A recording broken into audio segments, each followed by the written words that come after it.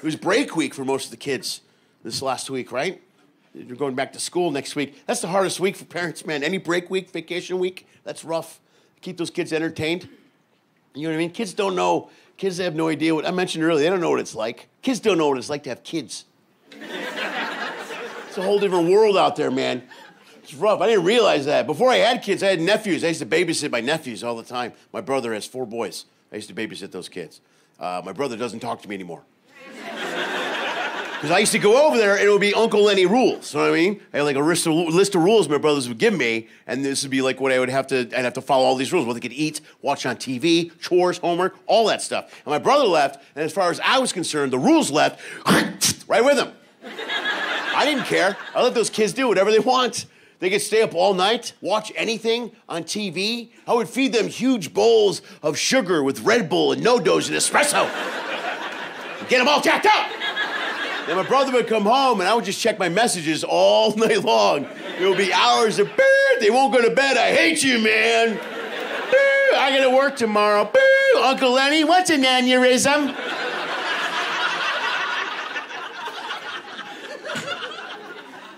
It's tough to keep them entertained during these break weeks, man. That's really hard. You know who's brilliant at the whole kid entertainment thing? Disney. They're geniuses. It's a home run every time because they develop a character and they put them in a movie. And if the kids go to the movie, they'll take the character, put them in another movie, and another, and another. And then when the kids stop going, they'll take that character and put them in a bunch of straight-to-DVD movies. And another, and another, and another. Till the kids stop buying. Then they'll take the character and put them in a cartoon, and a coloring book, and the internet, and the TV show. They will suck the life out of every character they have ever created. And then when they're out of ideas, they're like, I don't know, put them on skates and send them on the road. They'll pimp out every character they have at Disney on Ice shows all over the world. It doesn't matter what character it is. I saw Nemo on ice. Think about that for a second. That's fish on ice.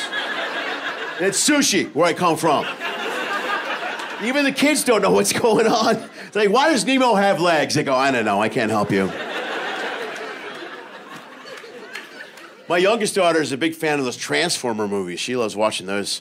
I hate those Transformer movies, all of them. I can't stand them. You know why? Because I'm colorblind.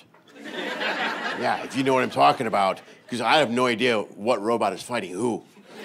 It's just a big cluster mess. I'm like, who's fighting? Who's winning? Where's Optimus Primus? What's happening? Who's winning, the Ford or the Chevy? Help me out. Last time, I'll be honest with you, the last time we went to the last Transformer movie, there was one moment in that movie that made me cry. I got emotional. I got a tear in my eye when I was watching that movie, and I suddenly realized there was an hour and a half left in that movie. The special effects are too much, man. That's what kills me, is special effects in movies. I mean, they used to be cool, they used to be impressive. I don't think anybody is impressed with special effects anymore in a movie. You know what I mean? It's not that big a deal. Computer graphic imaging is like this generation's microwave. Anybody remember when a microwave first came out? It was the greatest invention ever. They cooked a hot dog in 30 seconds. Oh. No one had 5 minutes to boil a hot dog back in the 70s. No one. And when they first came out, man, there wasn't a big advertising campaign. There was no internet. You just heard about these magical machines that popped up all over the neighborhood. And somebody would get one, and you would go there. And my buddy got, he said, you got to come see this thing. We go to his house, and I'm talking about the first generation of microwaves, the radar range. It was huge. It was the size of a Pinto. It was enormous. It took 3 people to move it into the house. You had to move the fridge for room for it. Had a huge door with a latch. Like, you could walk into it, like, put down a hot dog. Like, we better get out of here. Close the door. And there was a dial with 5 numbers and a square red button. You would just turn to one of those numbers, ping, and hit the button. It was loud. It was the loudest machine in the whole house.